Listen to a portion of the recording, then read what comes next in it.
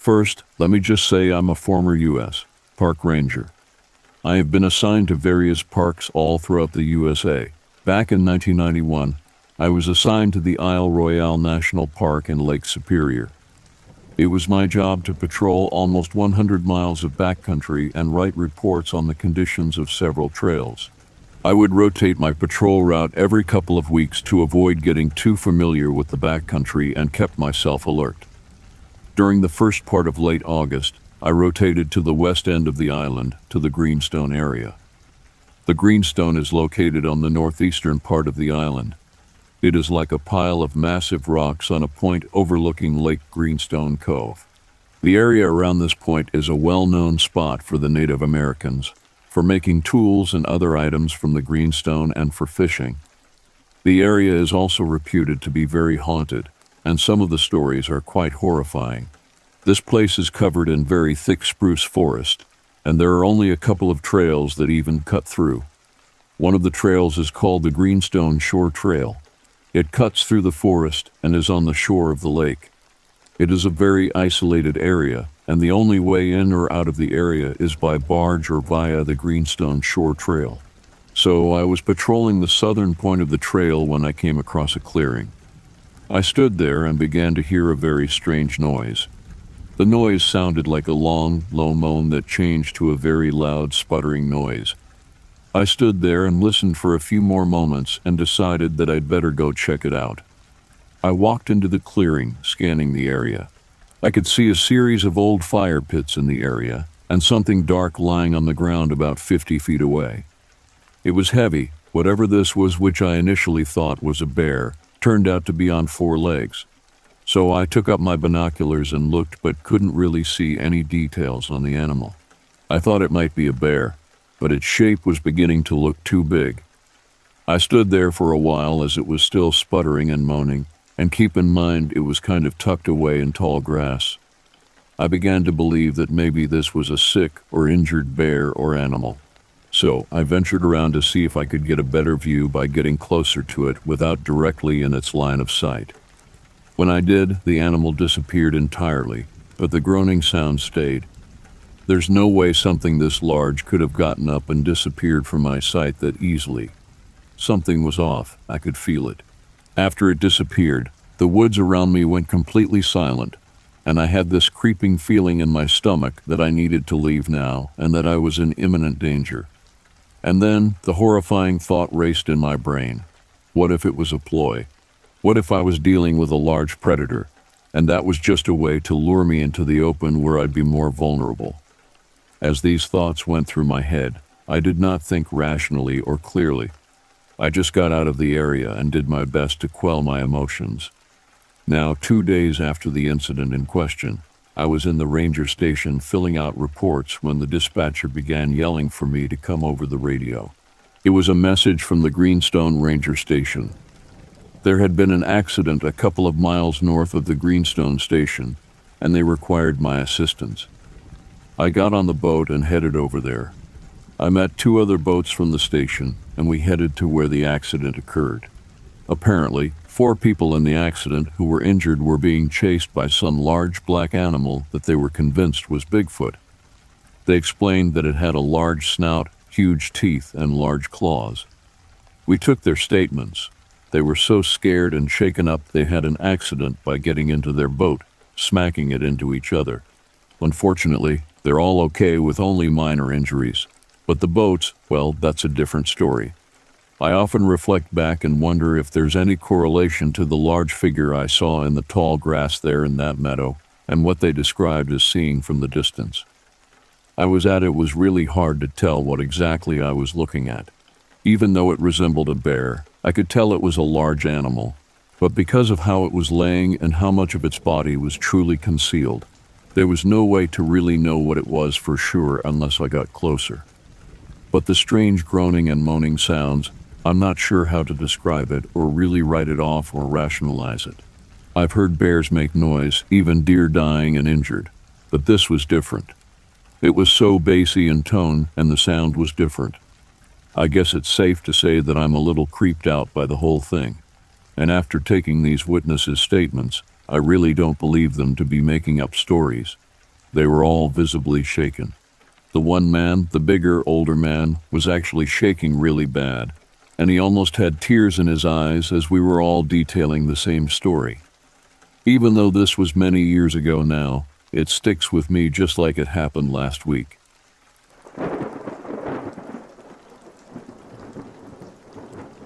The air was crisp and laden with the aroma of dinner cooking over an open fire. My partner and I, two dedicated prospectors, had set up camp along the tranquil Upper Wolf Creek. As the sun dipped below the horizon, casting long shadows through the towering trees, we were lost in the camaraderie of shared stories and the promise of what the next day's prospecting might bring. But then, as if the forest itself had been jolted awake, a sudden commotion erupted from the woods. We turned our heads just in time to catch a glimpse of a bear, a massive creature sprinting through the underbrush. It bounded past our campsite, its powerful form creating a blur of fur and muscle as it splashed through the creek and disappeared into the darkness on the other side. We exchanged astonished glances, our hearts racing from the unexpected encounter. Our surprise was far from over, for mere moments after the bear's passing, another thunderous sound reverberated through the air. We swiveled our heads, our eyes widening in disbelief. There, following the exact path as the bear, was an immense figure, towering and covered in hair. It was a Bigfoot, a creature often relegated to the realm of myths and legends, now running before our very eyes. The Bigfoot, every bit as swift as the bear, leaped over the creek with a grace that belied its size, disappearing into the shadows beyond. Our jaws dropped in unison, and a stunned silence settled over our camp. The forest seemed to hold its breath, as if acknowledging the rarity of the spectacle we had just witnessed. After what felt like an eternity, one of us finally managed to find his voice. "What did you just see?" The words hung in the air, a testament to the bewildering reality of the situation. Slowly, we approached the creek, our hearts still racing, and our minds struggling to comprehend the improbable sequence of events that had unfolded before us. At the water's edge, we knelt down and examined the ground, our fingers tracing the impressions left behind by the passing creatures. There, side by side, were the tracks of both the bear and the Bigfoot. One giant print was superimposed over the outline of a bear's paw, a visual representation of the unlikely convergence of two enigmatic beings. Days later, still awestruck by our encounter, we shared our story with our fellow National Guardsmen during our monthly meeting in Grants Pass. Excitement radiated from us as we recounted the tale of the bear and the Bigfoot, the unlikely companions that had sprinted through our camp with a reckless abandon, completely unbothered by our presence. As the unit sergeant listened to our account, he could sense the sincerity in our voices and the awe that still lingered in our eyes. He had no doubt that we had experienced something truly extraordinary. It was a moment that would forever bind us, a memory etched in our minds, a testament to the mysteries that still linger within the depths of the forest, waiting to be uncovered by those fortunate enough to bear witness.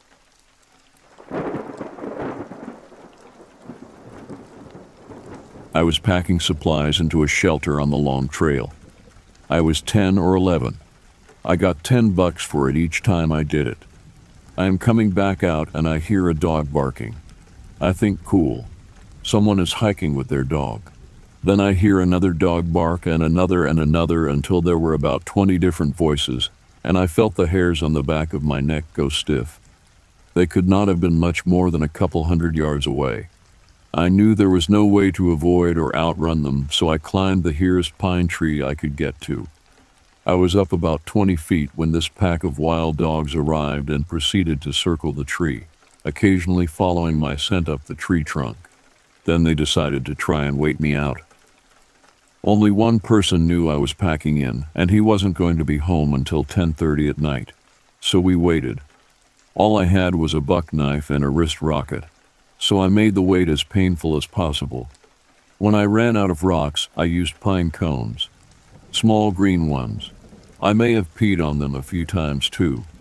It was dark when they decided to leave. I walked home after collecting a handful of stones. Met my dad on the road going home. Never so glad to crawl into bed.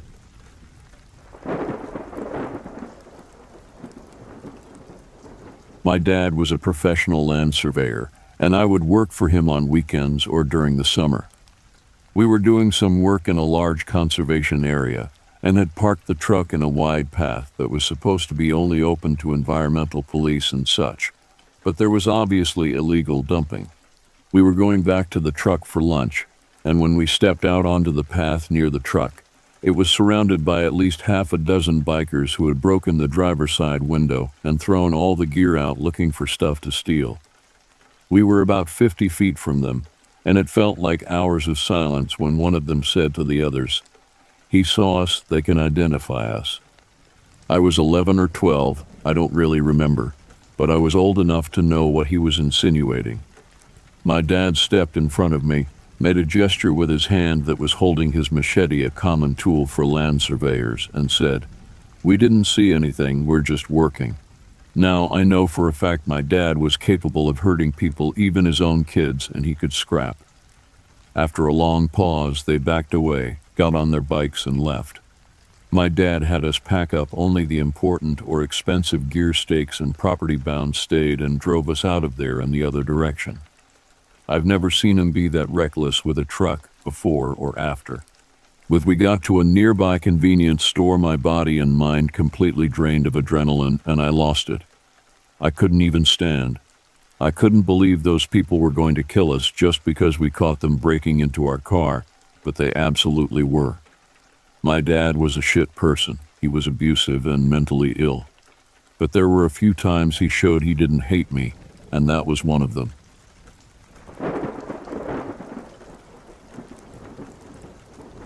Hiking in Colorado through some old train tunnels with a friend, not far off from a fairly populated area. The train tunnels were fascinating, blasted out of mountain with some quite long, requiring headlamps, but definitely wouldn't want to be there alone. We eventually dead-ended, so backtracking the way we came. As we exited one tunnel, there was a severed deer head in the middle of the path that wasn't there the first time we walked through. Not a recent kill, but still fully fleshed. On our way into the area, there were some tents that were clearly used by homeless individuals, maybe 150 yards off the path. We took it as a clear sign we weren't welcome and needed to leave immediately.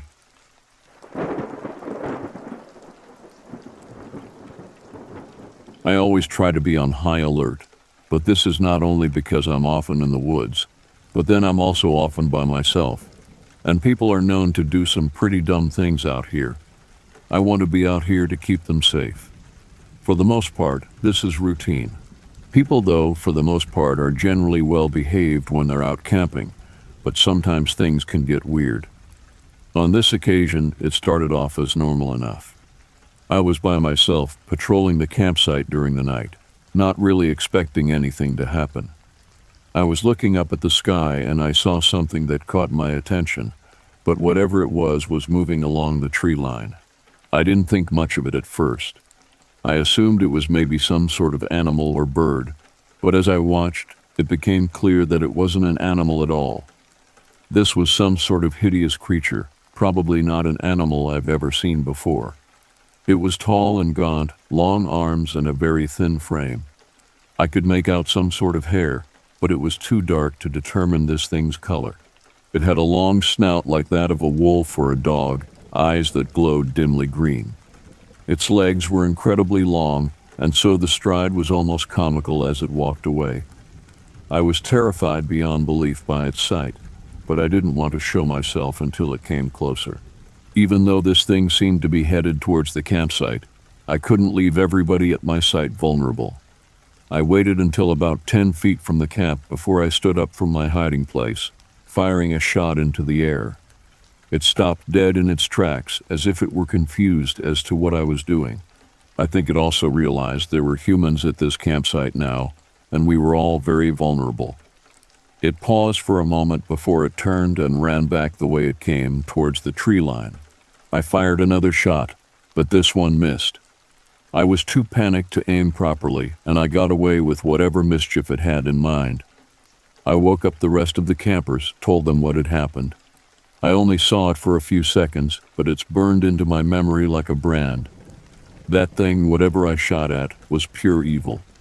I never went out patrolling alone at night ever again after this.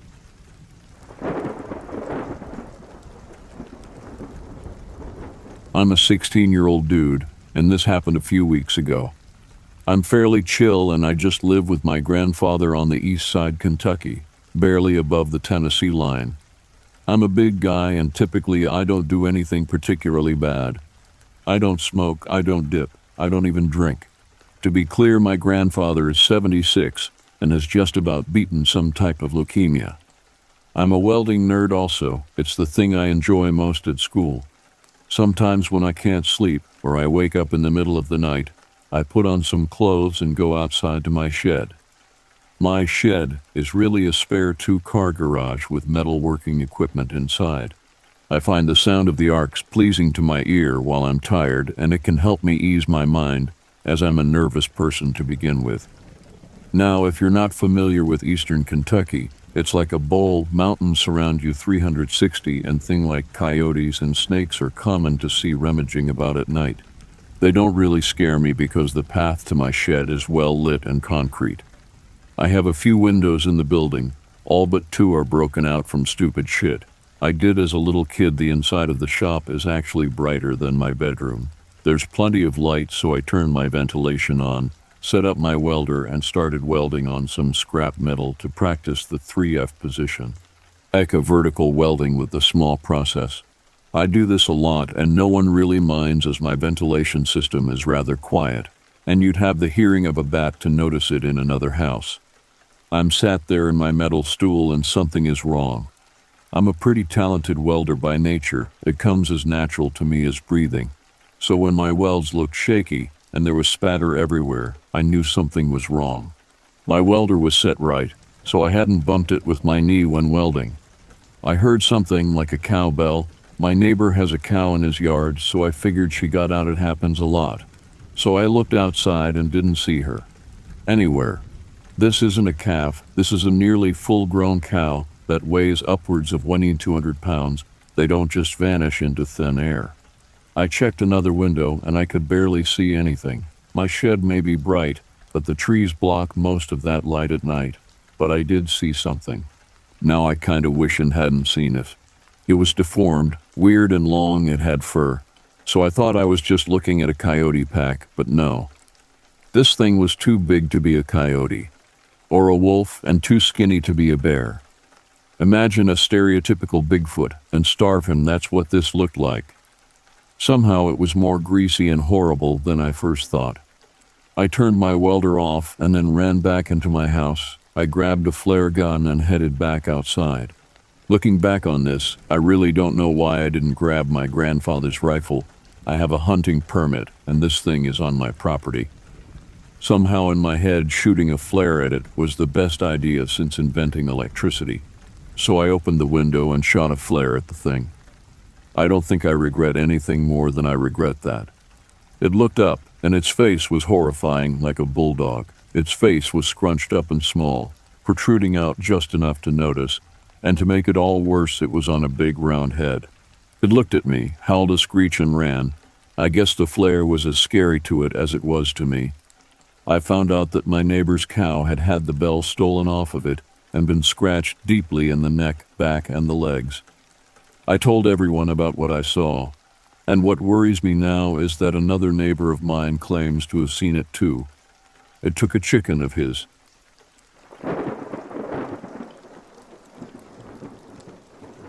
In 1947, I was heavily involved with the military, and I was also a pilot. I was assigned to work with an intelligence unit located right at the Pentagon. I was only 19 at the time, just out of high school. I was very idealistic, and I wanted to serve my country. I remember all the major newspapers and media outlets were talking about flying saucers. The news was all over the place about how these UFOs were appearing in the skies. Nobody was able to get them on radar, though. It was simply pandemonium, as some people thought it was the Russians, some people thought it was Sputnik. The media spread all kinds of crazy theories that were way ahead of their time. Most people thought these flying saucer things were some kind of top-secret government project, but they weren't sure what the government was actually doing about it.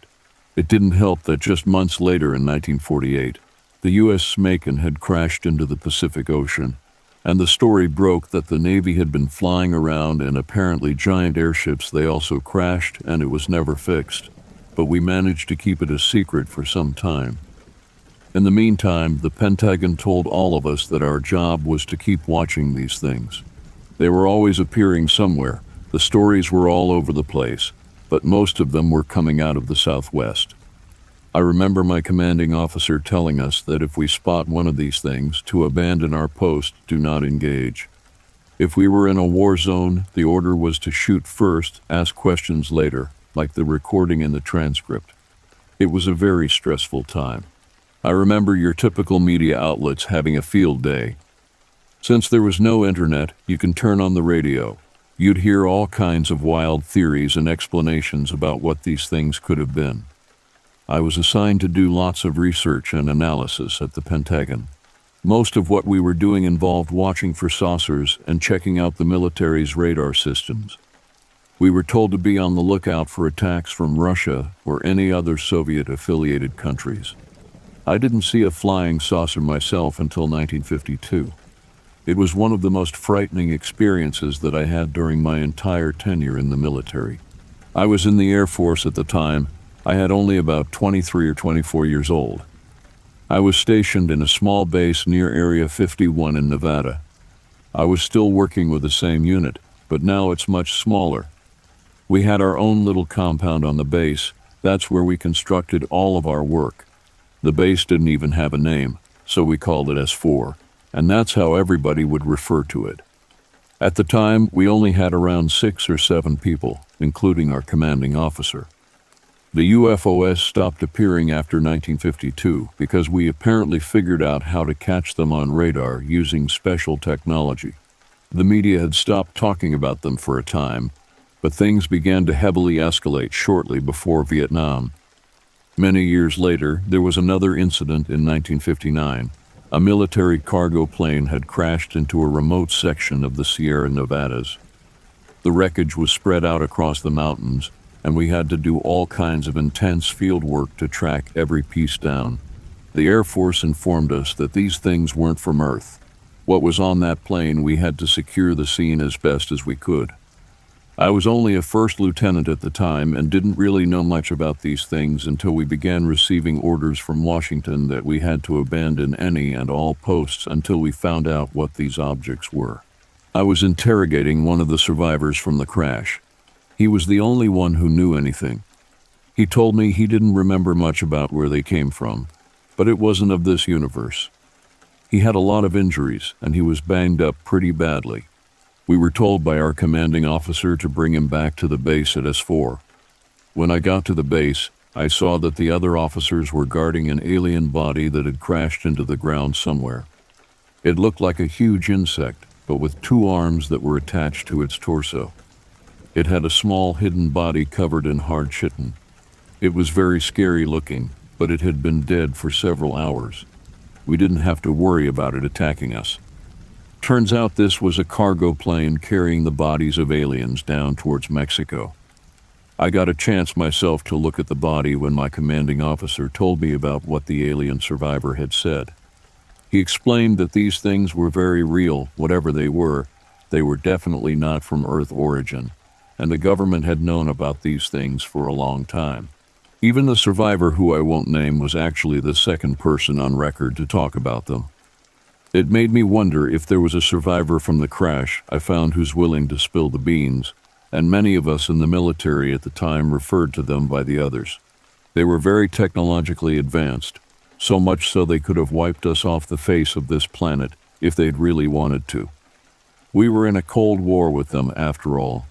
We'd been sending in our transmissions into space for decades now. The signals we put out are very specific and include everything from mathematical equations to images of our solar systems. We've been doing it for a long time, so essentially telling them exactly where to find us as a part of our project. In 1965, we had a horrific incident at one of our undisclosed locations underneath Chicago. We had a secret foreign technology testing facility. Several subjects had begun to mutate. including some of the workers that were exposed to hazardous chemicals. The strange thing about this incident is that there were no survivors. There were several bodies of military personnel that were found in the aftermath of this incident. We eventually pieced together what happened between some bodies and a few survivors, but it was too late to save them all. The ones that were mutated became stronger, faster, and much more resilient. They had increased their mass beyond what we could really understand. Thankfully, our cleanup crew was able to handle it all before things got too out of hand. I know it sounds terrifying, but our military was capable of handling them. Since the 1970s came, things changed for the worse. They were pushing for bigger, more unethical projects, intermixing human DNA, advanced bioweaponry, and all sorts of experimentation really began happening. Our military technology at the time had increased exponentially as well. We were told that we would have our own alien technology within the next few years. I had started working on these few projects, but had some moral issues with some other stuff they were doing. I heard about horrific experiments on human beings, but our superiors kept telling us it had to happen for the sake of the country. We began to notice that UFOs were being sighted more frequently right around military bases, and it got to a point where most of our technology was being crushed by superior alien forces. We had this massive accident in 1979 that took a massive toll on both our military and their technology. The incident had occurred in 1979, and it was just after the Iranian Revolution where they gained control of our embassy and capturing our people. The technology we had at the time was enough to cause some pretty bad damage, but not as much as it could have been. Of course, this was all just the beginning. They had more technology than what we were able to understand, intimidating us into surrendering whole countries to them without firing a single shot. We were literally at their mercy, not having enough firepower to really cause any damage. This, of course, all happened under the table, beyond the sight of the public eye. There are only ever a handful of people right now alive that even have knowledge of this, besides whoever decides to read this. It is the moral obligation of every single person to spread this information. The others were very much real, and this is all very true. The experiences that I've shared with you today have changed my life forever. I have so much more I can share, but I figured it's best to break these up into smaller posts. So I'm going to end this here. I'll see you in the next one.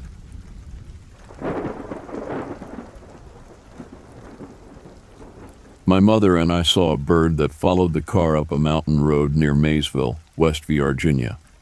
We saw only the tail and the underside of this animal. Its wings were almost as wide as the road. This animal repeatedly flew over the hood of the car as we drove. It did not have a feathered tail. Its tail looked long and coiled up. It was dark in color.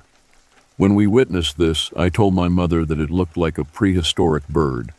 This animal was much larger than a turkey, buzzard, owl, eagle, hawk, or any other bird of prey that I have ever seen.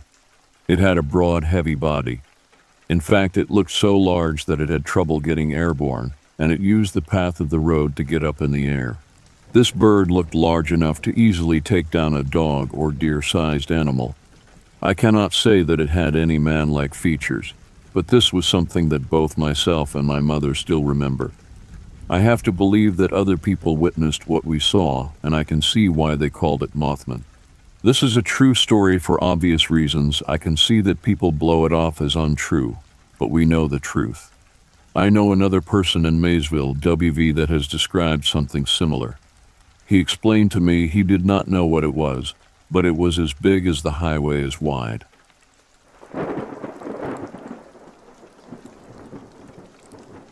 My home away from home is the woods. Specifically, it's the woods of Mission Tejas State Park, 21 miles northeast of Crockett, Texas. I work as a park ranger, taking church groups and school trips through the forest, showing them the woods I so dearly love. I also show them relics from the local Caddo Indians that used to live there, as well as pioneers who settled a couple of miles away at the Rice House. Back home, I have a wife who is retired and my best friends. I love my wife and friends, but the park is like that friend you never really talk to. but you get to know and enjoy their company. I am at peace with the local wildlife, which I have known all my life. On breaks, I drive a couple of feet off the trail, find a stump and sit down. I am at peace in the forest. I love my job, and I make damn sure that everyone else will too. My fantastic stories of caddo hunts and local legends are loved by all. I make sure that everyone at least knows about what happened. One day, I am taking a group of school kids out on a walk. I talk about the deer, the birds, and the pines that seem to stretch up for miles. I am leading the group up a steep hill when suddenly, I become dizzy and short of breath.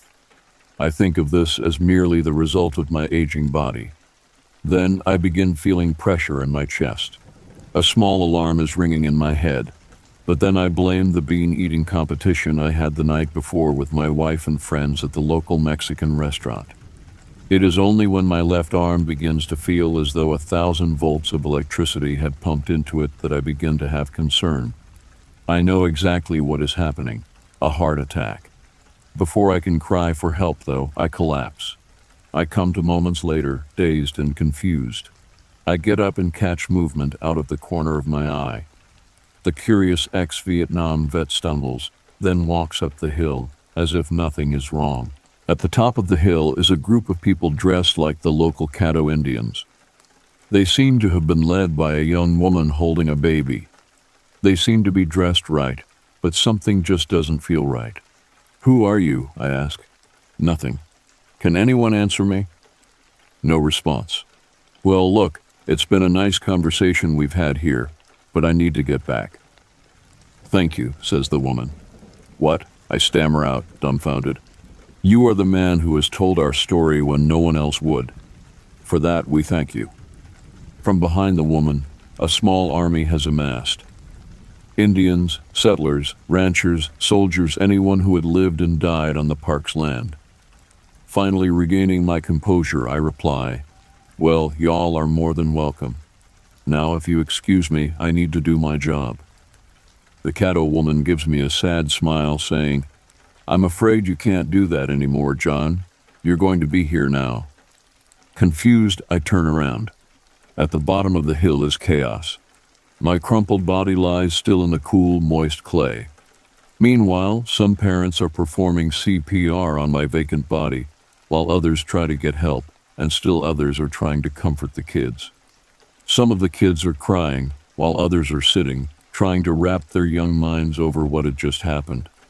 Some of the bigger, more curious ones are trying to poke my body with sticks and fingers, trying to see if I would move and somehow, some way, jump back to life. Everyone has their own ideas on what to do, but panic, then desperation, then realization set in, one after the other. I am dead and nothing can be done. I watch all of this from the top of the hill, my spirit's presence unbeknownst to the others. Rangers swarm onto the scene, put a blanket over my body, place it into the back of a Jeep, and drive off. Suddenly, Mexican food doesn't taste as good as I remembered it before.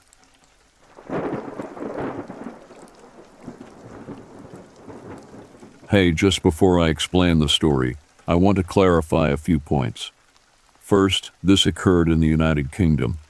I understand that this is a SW subreddit, but it really does fit the criteria and you seem like experts regarding this topic more than anyone. Second, this wasn't a dream or hallucination. Whilst on a late-night walk, me and my sister heard or witnessed this. It is corroborated and, on a late walk, perhaps around 10:30, 11, me and my sister took a path through a churchyard and through some fields. Approaching an enclave in the next field, however, we heard a scream. It was not like an animal, nor human. The harmony of both high and deep was rattling, like a man screaming, crossed with a dying animal. There was a hedge in our way, obstructing vision. Whatever it was, it lay behind the hedge. We both looked forward and saw the silhouette of a tall, crooked thing. It was on two legs, though its back was hunched forward, its head long and with jagged teeth. We didn't know what it was, nor did we want to. In any case, without speaking to each other, we ran in the opposite direction. Both of us. I am a coward, but my sister is tough as nails. She wouldn't simply run from an animal's cry. And yet, we both ran. Any thoughts about what it was?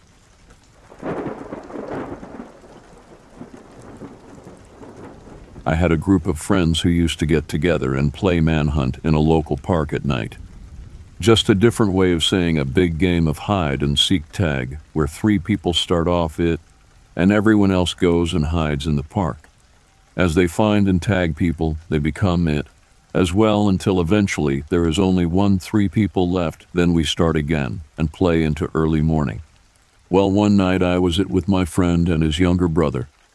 We were heading to the middle of the park, to a hot spot for hiding places. There is a long stairwell that leads up a huge hill to a pavilion and field.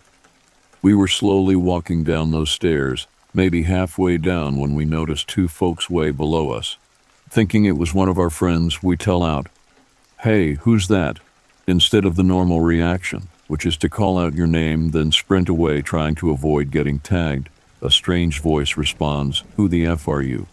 We at first started sprinting down at them like we normally would. But then we realized they too were sprinting at us. We don't even hesitate. We turn around and sprint up the stairs as fast as we can, adrenaline kicking it, hairs sticking up on the back of my neck. We make it up on top of the hill and pause. When I look back, and they are right behind us, not more than 10 feet away, which is absurdly fast because of how much distance we had between us. We lose our shit and start sprinting as fast as possible to the park trail that wraps around the entire park and leads to a road where one of our friends live and that we use as a meet-up spot between games. It's a 2-mile run back from where we are, so we book it, sprinting as if our lives depended on it, occasionally looking back and seeing the 2 people following behind. As we get nearer, our energy is spent, but we push on and make it to the street, looking back, and there is no sign of the 2 strangers. All of our group is back at the house, lounging on the driveway, having decided to prank us that night. And while we were off in the park searching for them, they would meet back at the house until we gave up. We shared our story with them, and some laughed in disbelief. Others wanted to search the park for those 2 randoms, but we never discovered who they were. All I know is that they were incredibly fast and shady as F.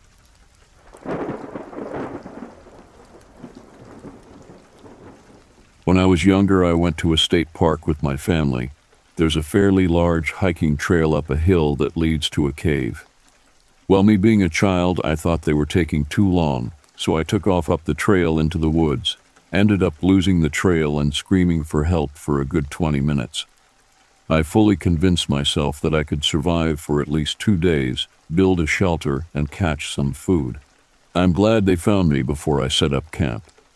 Another time, I had just woken up from my first night on a camping trip and decided to walk to the lake. About 5 minutes into my walk, I look to my left and see 5 wild boars about 20 yards from me. That was possibly scarier than the first incident.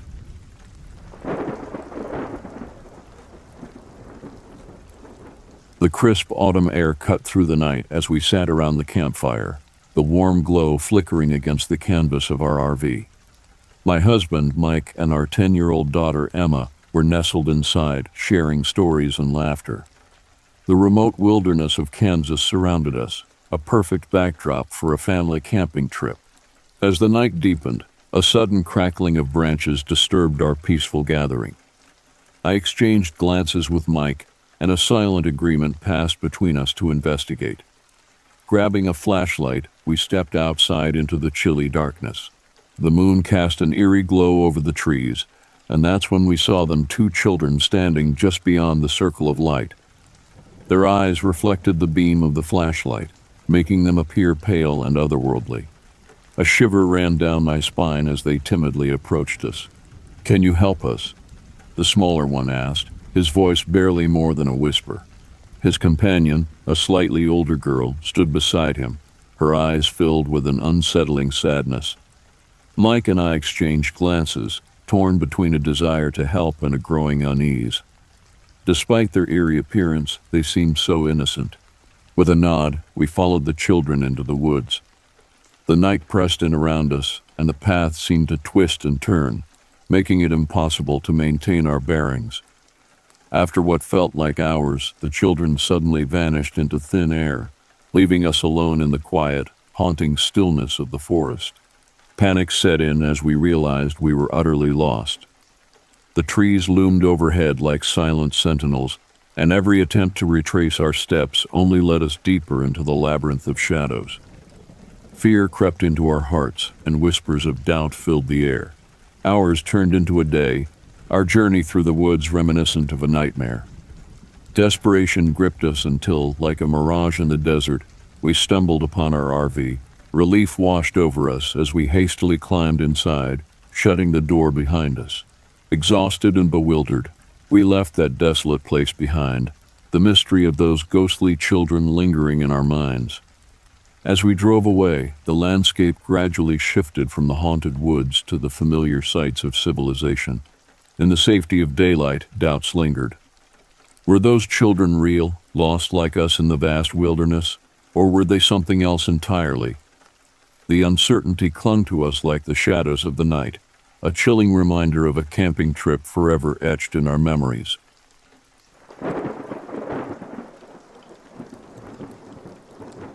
One night, my friend and I decided to hike to the top of this small mountain at night for a meteor shower. There were 4 of us, all around 16 at the time, and thought it would be cool. We drove over and started hiking. We took a break about halfway when we noticed there was a guy following us. In a business suit. We were weirded out, so we decided to start back up and walk a bit faster. But by the next time we stopped, he was like 10 feet away, so we bit the bullet to see if he'd just walk by. He didn't. He stopped and asked if we were there for the meteor shower and if he could walk with us. Weird, a 30-something-year-old man in a suit wanting to hike with 4 16-year-olds, but whatever. As we were walking, my friend and I noticed he was walking really close to our friend, the only girl in the group, like he could smell her shampoo close. We got to the top, sat down, and he sat down almost right up on our friend. With her reasonably freaked out, I made an excuse on why we have to leave early, and we promptly booked it the F out of there, nearly running the entire way down. When we got back to the car, we thought, cool, we ditched the weirdo.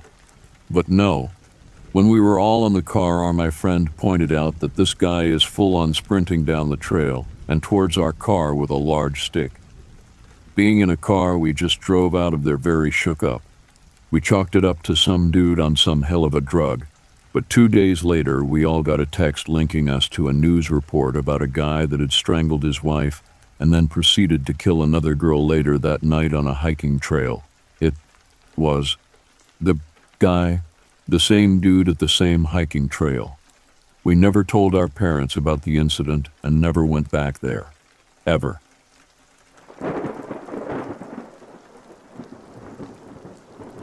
I was with a fire crew checking on a water source. I stopped and sat on a rock as the crew went ahead. The area was a free-range area. The cows that were in the meadow began to bellow, and I watched them all run to the northern side of the meadow. I first thought there might be a cougar amongst the cliff area. I then scanned the ridge and noticed something standing at the edge of the cliff. I thought it might have been like a burnt tree there. Then it began to turn from side to side, and I then could see it had a head and shoulder form to it. After a few seconds, it turned and walked back towards the wooded area.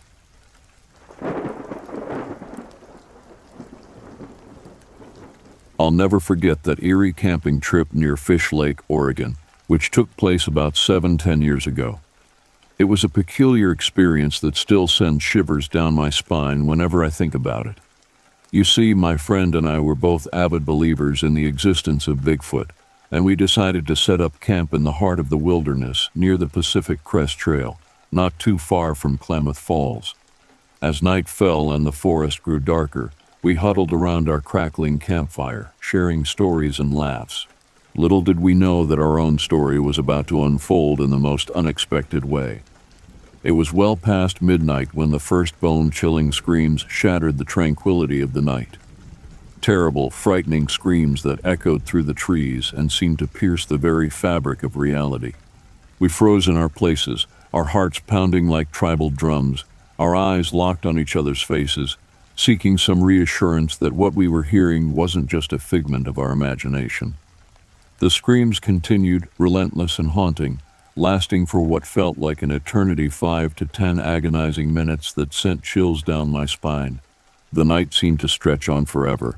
The forest transformed into an otherworldly realm where fear and curiosity waged a fierce battle within us. As dawn broke, the screams finally subsided, leaving behind an eerie silence that seemed almost more unsettling. Determined to unravel the mystery, my friend and I embarked on a journey into the depths of the forest, tracing the direction from which the screams had originated. Following the trail through the underbrush, we stumbled upon indistinct tracks in the soft, damp earth.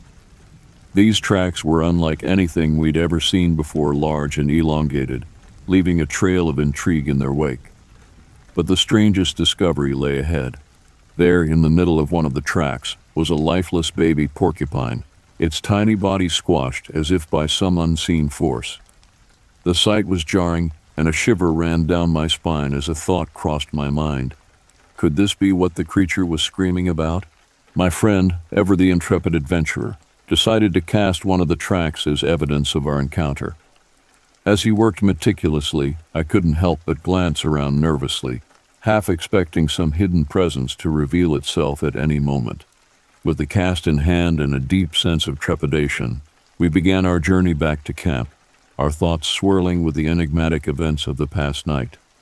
Upon returning, we couldn't help but share our experience with Mike, a fellow believer in the mysterious and unexplained.